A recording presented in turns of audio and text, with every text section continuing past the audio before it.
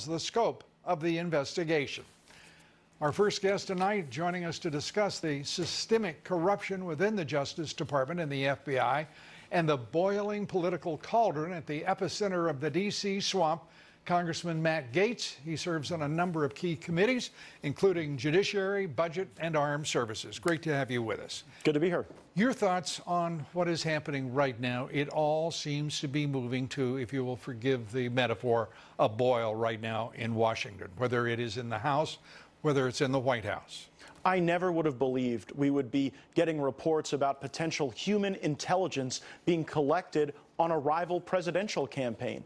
I never would have thought we would have had Justice Department officials attacking a staff member who has worked so hard with our office and many other offices to expose the corruption and the crimes of the deep state. But Lou, I would have never thought that cash at the Democratic National Committee would ultimately be converted into a warrant to spy on American citizens. And so we live in these very rare and unusual times where the bureaucrats at the FBI and Department of Justice believe that the Congress, the elected representatives of the people, answer to them rather than the other way around. And answer they will, one way or the other, come this fall.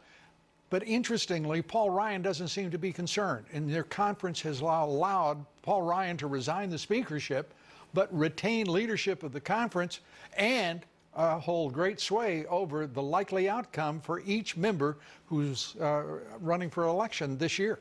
Well, I think that we've got to be a lot stronger in making demands, because if we don't and we lose the House because we've not demonstrated sufficient vigor in our oversight responsibilities, the Democrats will. I mean, Lou, we know how the Democrats play this game. What they'll do is they'll start demanding documents, and if those documents don't show up, they'll start the impeachment proceedings.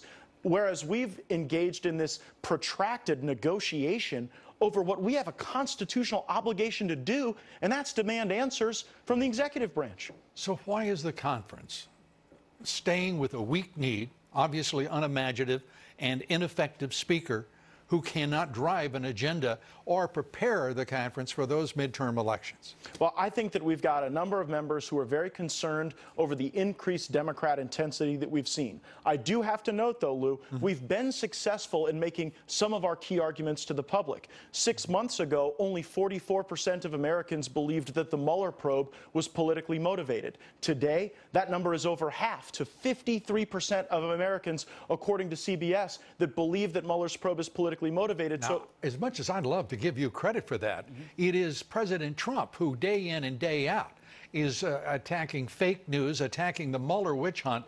I don't hear Paul Ryan or Mitch McConnell saying a single doggone word. Well, we always are encouraging them to be more supportive of our efforts. But look, members of Congress have been conducting a lot of these investigations and uncovering a lot of these truths. And look at the consequence. Jim Comey, fired. Deputy Director of the FBI, Andrew McCabe, fired and referred for criminal prosecution. Counterintelligence Chief Peter Strzok, demoted and reassigned. His girlfriend, Lisa Page, gone. Leaker James Baker, counsel for the FBI, gone. So time and again, we're taking bites out of the deep state. But I think you're right. Institutionally, the Congress has got to be stronger now. Otherwise, Nancy Pelosi will get the speaker gavel.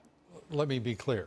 We give on this broadcast Devin Nunes, the chair of the House Intelligence Committee, the hero's position within the pantheon.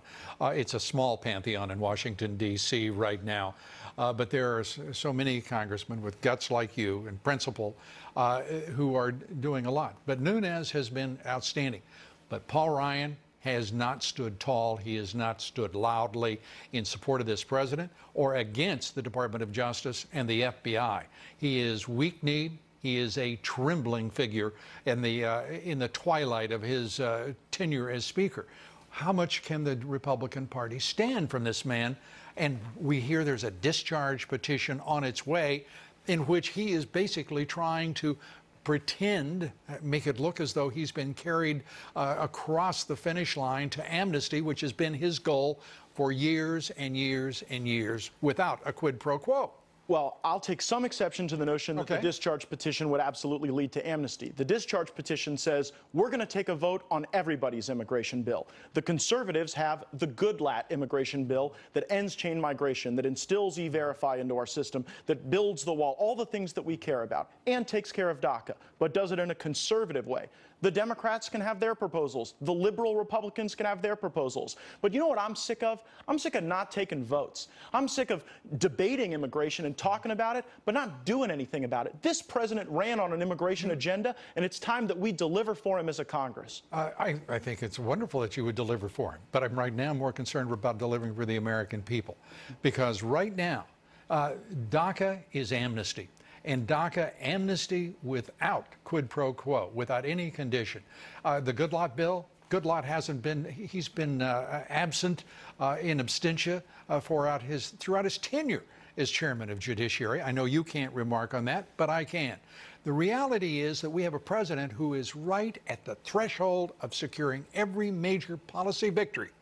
And it looks as though the globalist forces are circling and are moving in to suppress what should be a moment of exhilarating victory for this president and for the nation.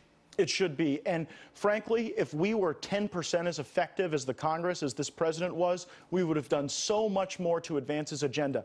Alone, the president has reduced illegal border crossings by about 40%. So if we would do the things he's called for, ending chain migration, doing E-Verify, making sure that people are working in this country legally, then I really think this is a solvable problem. The Democrats want you to believe that we really can't solve it, but we can. I agree with you 100%, and this president has demonstrated that you can solve much of it.